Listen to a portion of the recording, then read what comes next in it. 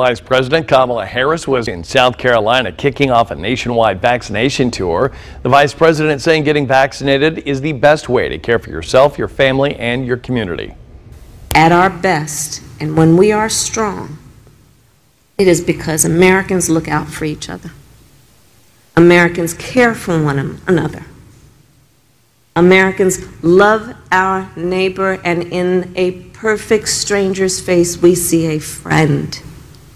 That's who we are when we are at our best. And for that reason alone, Americans are going to keep getting vaccinated. We can do this, America. President Biden wanting 70% of the population at least partially vaccinated by July the 4th. We're up by 25% from that goal.